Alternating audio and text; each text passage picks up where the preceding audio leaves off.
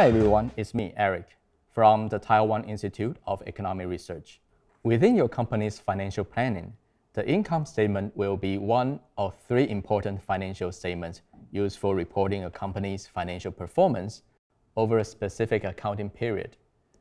The other two key statements are the balance sheet, which shows the company's assets, liability, and equity at a specific point in time, and the statement of cash flow, which describes the cash inflow and outflow of the business.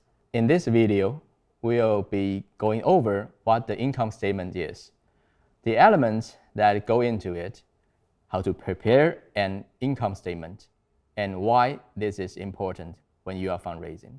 The income statement, which is also known as the profit and loss statement, indicates how the revenues are transformed into the net income or net profit, and helps you to understand the financial health of your business. It does this by providing valuable insights into a company's operations, the efficiency of its management, underperforming sectors, and its performance relative to industry peers. As we mentioned just a few seconds ago, this document will showcase your company's financial performance within a set time period. So, in order to put your income statement together, what do you need to include? There are four key elements: revenues, gains, expenses, and losses. Your revenue will be made up of the operating revenue, which is income generated from your primary business activities, and also non-operating revenue, which will be income that is generated through secondary sources. For example, a SaaS company's operating revenue will be the subscription fees collected from users of their software. Or, if you are a retailer, this would come from the sales of your product. Examples of non-operating revenue can be the accruing interest you earned from capital in your business bank account, or even rental income if your business has property. Next, we can look at gains. Gains or other income is made up of the net money made from other activities, like the sales of long-term assets. This includes net income realized from one-time, non-business activities, such as a company selling its old computers. This would also constitute gains made from the sales of investments, and also gains as a result of a legal settlement too, although we hope that you will not be involved in disputes resulting in such gains. Up next is the primary operating expense. This would include all expenses incurring from earning the normal operating revenue, which is linked to the primary activity of the business. Items such as the cost of goods sold, COGS, administrative expenses, depreciation or amortization, and research and development, R&D expenses would all count. Other critical items that make up the list are employee wages, sales commissions, and expenses for utilities like electricity, water, rent, and transportation.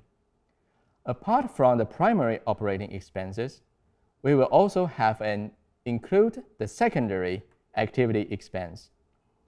These are expenses linked to non-core business activities, like the interest you paid on loan money.